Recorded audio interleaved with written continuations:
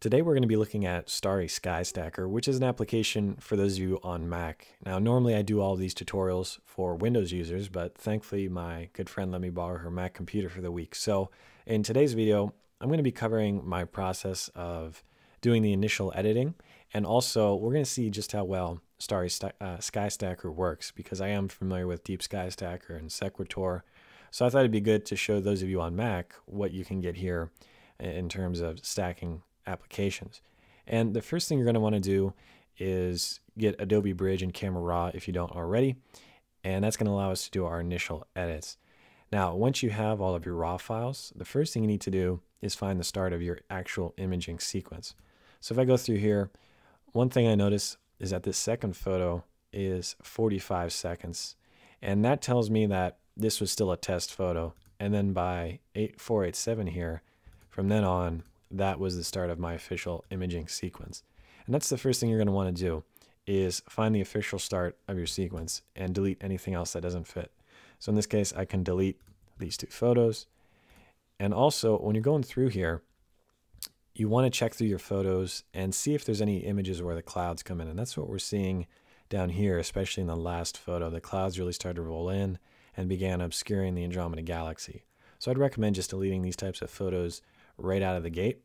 The great thing with Starry Sky Stacker, though, is that we'll find those very easily and automatically remove them from your imaging sequence. So it's not really a big deal if you have some photos like that in there, but I always recommend saving some disk space and some time and just getting them out of the equation at the start. So once you have all of your good photos left, now we're going to select all of those and then right click and open in Camera Raw. And I know some of you might think, well, don't we need the raw files to take into Starry Sky Stacker? Well, the way this program works is that it does require TIFFs. So before we can even start using Starry Sky Stacker, we need to do our basic processing. So with that in mind, the first thing I want to do is increase the exposure here, because it's kind of hard to see portions of the Andromeda Galaxy. So I'm just going to bring it up until I can see the fainter bands there. Then I'm going to bring down the highlights. That way I'm not blowing out the core. And then finally I bring up the shadows a little bit. Now since I shot this particular image with a Tamron 150 to 600, I am also going to enable the profile corrections to fix for the vignette. Alternatively, if you're using a telescope, you can take your flat images and you can plug those into Starry Sky Stacker, or what you can do is come in here in Camera Raw and manually fix the vignette. Not very hard to do. Just come to the manual tab. I usually increase the amount somewhere around 30, and then the midpoint I tend to bring down all the way to 0. And that's usually good enough for fixing the vignette very quickly and easily without having to worry about the flat fields. However you want to do it, though, I definitely recommend fixing that vignette, because it's just going to cause problems later on. In this case, though, I have the automatic option, so I'm going to go with that. And I'm also going to remove chromatic aberration. Now, one small side note, if you get towards the end of your workflow in Photoshop and you notice you have kind of like a grid-like pattern throughout the photo, it's possible that the distortion correction is causing it. This is something I've found in some of my images. So with that in mind, if you do have this problem, and you'll know it when you see it, it's just kind of a weird grid-like pattern all over the photo, it's possibly tied to the distortion control here. So you can either just turn this down to 0, or you can turn off the automatic profile corrections completely. Just like how I showed you a minute ago, just by turning it off and then doing it manually to fix the vignette. But I would just leave everything default for now, and if you run into that problem, you'll probably know what the cause is. And then from there, the last thing we need to worry about in Camera Raw is just the white balance. You don't want to leave this on as shot, because then every single photo might have a different white balance. I would recommend putting it just manually to whatever looks good to your eye. I usually like to have this a little bit more blue, or just kind of neutral gray. So I'm going to adjust the colors as needed. Don't fret too much with the white balance here, though, because that's something we can really fix a lot more precisely in Photoshop. But in this case, I think the image looks pretty good.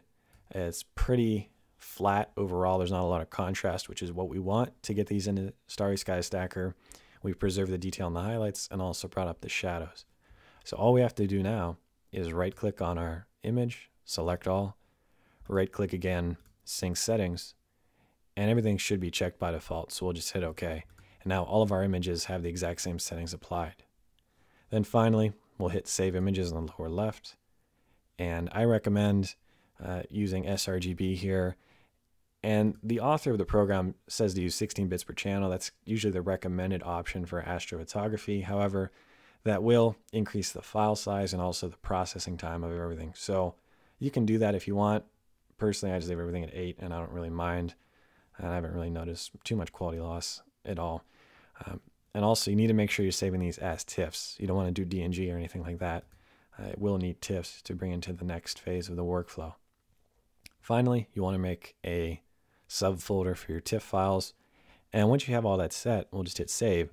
Camera Raw is going to go through, save all of our images, and then at that point, we'll be ready to take the TIFFs into Starry Sky Stacker. Okay, now that my images have finished saving, I can click Done, and we're ready to go into Starry Sky Stacker. And one of the great things about this application is that everything is pretty much automatic. You don't have to do much work at all, unlike Deep Sky Stacker, for example. So I'm going to start up the free trial version, and then it's automatically even going to open up the file selection window, which is nice. So you want to navigate to where you saved your TIFF files. In this case, I've got all of my images here, and you'll just select all of them, and then also make sure to select the image classification display checkbox here. And then once we hit open, it's going to go through and read all of our files. And then after it does that, you can also determine what your light frames are, your dark frames, and your flat frames, if you have them. I personally never actually use the others. I just use the normal white frames that you're seeing, light frames rather, which you're seeing here. So I'm going to click open. It's going to go through and read all of our images, and then we'll be ready to continue on. So once Starry Sky Stacker has finished loading in all of your files, this is where you can tell it, okay, you know, this one is a dark frame, this one is a flat frame, or, you know, I don't even want to use this photo. So it's kind of nice it has all of this built in. You can also load in different images. And if you get an error at this point that says your photos aren't all the same, exposure time and all that, it's possible that, again, you picked an image at the start of your workflow that wasn't part of your full interval. And it's okay if that's included in your sequence here. It'll just get thrown out anyway. So you should see this window. Again, you can determine if you have any darks or flats and check those, but everything I have is a light frame. So all I have to do is say continue, and then it's going to load up all of my photos here in the main workspace. So this will take another little while, and then once this is finished aligning, we'll be able to pick out the best of the photos. All right, so Starry Sky Stacker has finished aligning my images, and you might get this error message where it says it can't align one or more of your photos. That's okay. That either means one of them maybe had a cloud come through the photo, or again, some of your images weren't actually part of the sequence and the core of your object is in a different spot. So it's not a big deal. I'll just hit OK. And now it's going to estimate the quality of all of the different images. In other words, it's going to rank all of your photos based on how much movement there was in the stars, if part of the image has been obstructed by clouds or anything else, and different things like that. Maybe the focus got thrown off a little bit. So it's going to rank them all. And from there, you'll actually be able to go through from the best photo according to the application and the worst photo. So this is a great way that I haven't seen any other stacking application do that actually shows you how well every photo came out. And to be honest, you can just go through all of your photos one by one at the very start of the workflow before you even go into Camera Raw, and just delete any photos that have motion blur in them. Maybe the tracker just wasn't working properly in that frame, or something happened to the lens, it moved a little bit. Whatever the reason, you can always delete those photos at the start of the workflow, but the great thing with Starry Sky Stacker is that you can actually view them all in the application and remove them before you do your final processing. So that's one feature I really like that I haven't seen in Sequitur or Deep Sky Stacker. But anyway, this is going to take another little while. So once this finishes, we'll be able to actually look at the quality of all of our photos and then do our final composite. So it looks like our processing is just about done here. And that's really the only downside that I've noticed so far with Starry Sky Stacker. And I don't want to go on too long here because it's more than likely the specs of the Mac. We can look real quick. This is a bit of an older Mac, and it's got 8 gigs of RAM, Core i5, and also an integrated graphics processor. So Point being, I'm used to having a much beefier computer to do all my processing, and I have found that this application does take a lot longer than what I'm used to. But like I said, it's more than likely the computer that's the problem rather than the application. But just something to be aware of, that this might take a while to actually do all of your processing. And you can even just see up here at the time, if you're going through the video, how much time it jumped between each segment. But anyway, now that it is finished processing, we got a pretty simple user interface here. All we really have to do is click compose, or rather composite, and it's going to go to work. But we don't want to do that quite yet. Up at the top, we have a slider. So the way this is going to work is that if you go all the way to the right, it's going to use every single photo that you brought in. But when I do that, see how the image changed? Remember, it's going to find the images based on quality. So what you're looking at is the absolute worst quality image in my sequence. That's all the way to the right. If I drag this all the way to the left, that's going to be the best quality image. And it's going to go one by one all the way through there. So in other words, you can do this way by moving the slider and seeing the different photos. For me, the easiest way is to just leave this where it was. In this case, it was 43 images, and use the menu option down here. And this is going to allow you to go through and view all of the photos one by one, and you can make your own determination of which photos are going to work best. And even here we can see it's kind of taking forever to process, which again, it might be the application or more likely the computer, but point being, it's kind of a pain. So if I go through here, we can see any images that have been selected for processing will be visible here. If an image has not been selected, it'll have an X next to it, and the current image we're viewing has the check mark. So I can go through here one by one, and I recommend zooming in. You can do that either with the Z key or zoom actual pixels, and this will let you see if you have any kind of blurry stars in your photos. And I know a few of these did have some blurry stars, like that one. See how they're more elongated. I think there was another one here that's particularly bad. So point being, what you can do is you can go through here one by one at this stage, and you can say, you know, this photo, it's just too blurry for what I want to use. And then you can hit exclude here when you have that option. Now in this case, it's already been excluded, so I don't have that capability. And I'm gonna have to go through here. It looks like I can keep moving the slider over. So I guess that's a good warning for you. If you're thinking of doing the same thing, just leave it where it's at by default. Otherwise, you will have to move the slider, and it tends to take forever. But point being here, again, you can come through each photo individually. If you notice there are star trails or some type of motion in your stars, you can just say exclude, and it will remove it from your final processing.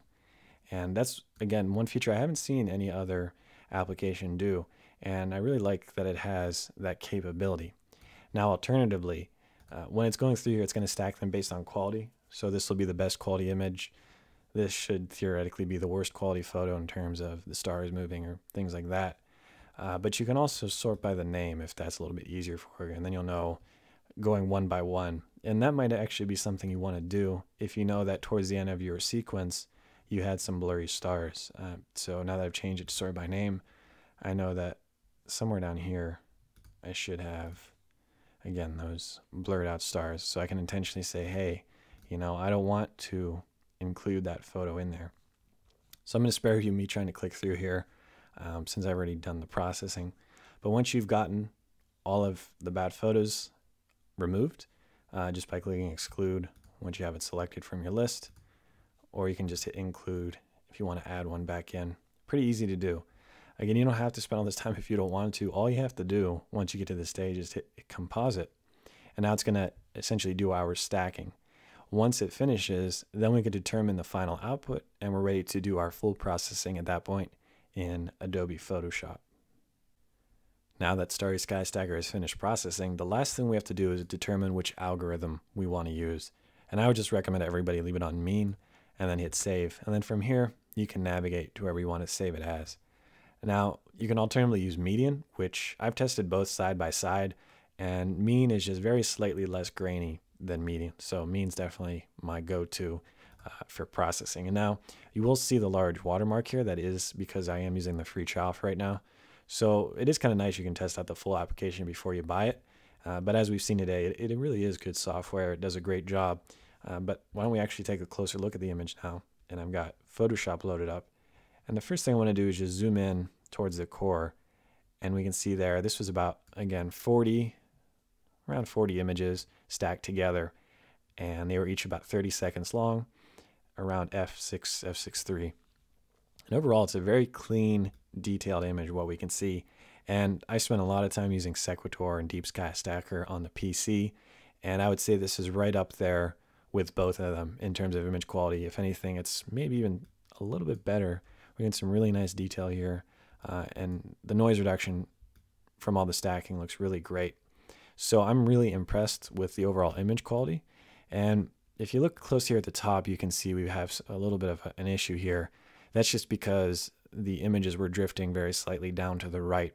So we do have some dead space. And that's something you always want to look for regardless of which application you're using. So with that in mind, the first thing I would do is just crop in a little bit to remove that dead space. And depending on which way things are drifting, you might have to crop in from different sides. And then we'll just hit enter. And there we go.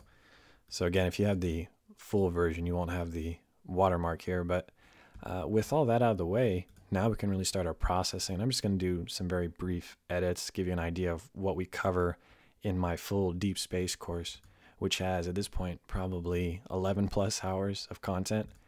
And we cover at this point 11 objects, including the Horsehead Nebula, the Andromeda Galaxy, of course, the Orion Nebula, California Nebula, Veil Nebula. There's a lot in there. So point being, if you're interested in learning how to actually process your photos here in Photoshop, there's a lot of tutorials in my new Deep Space course.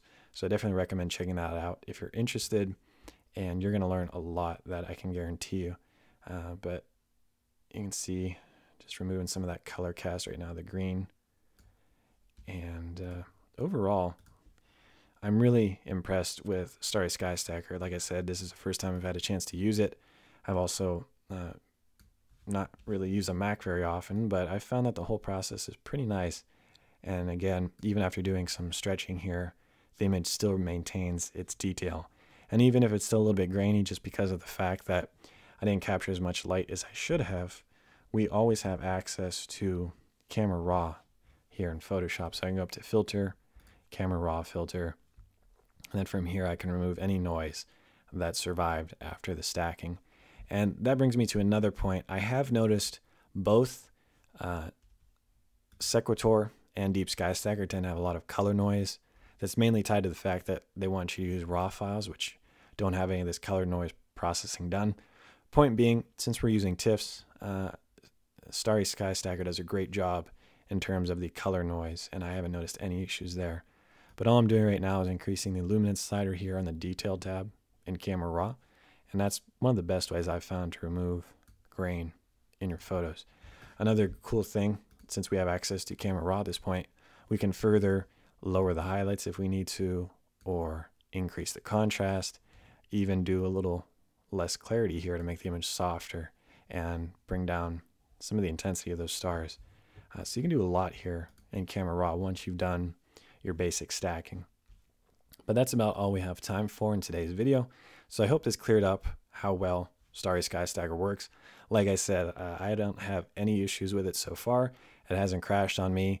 The only downside that I found, and again, I don't want to blame this necessarily on the application because it's more than likely the computer I'm using, but it did seem to take an awfully long time to do all of the processing. Like I said, you could probably look at the timestamps between each cut of the video and see just how long it actually took. Compared to Sequitur, which normally takes at most 5 minutes, Deep Sky Stacker usually takes twice as long as Sequitur. So I'd say this is the slowest of all three applications.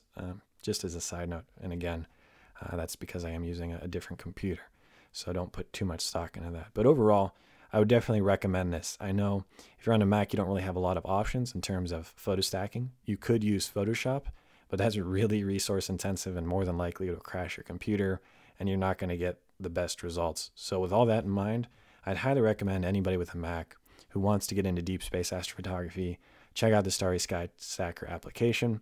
You can get the free trial, check it out. You'll still be able to see just how well it works, and then from there you can decide if it's worth the $25 for you. And that's all I have for you today. So if you want to learn even more about how to process your deep sky images or how to even take them, you can check out my deep space course over on my website. And then finally, I'm really excited to announce that I've published my 2019 workshop schedule. So I'm going to be traveling another 6 months this year from April until October, going all over the country to some of the best locations, specifically for astrophotography for most of it. So if you want to learn how to actually take these photos out on location at an amazing spot, whether that's in Utah, California, or some of my other locations, definitely head over to my website and you can see my full itinerary and you can schedule your own private workshop. So I'm really excited about that, and it's definitely one of the best ways to learn is actually out on location. So if you're interested, all that's over at peterzalinka.com. And I'm also hoping to do a Starry landscape stacker video here sometime this week. That's going to be if you're taking multiple photos of a nightscape. So stay tuned for that, and I'll catch you in that video.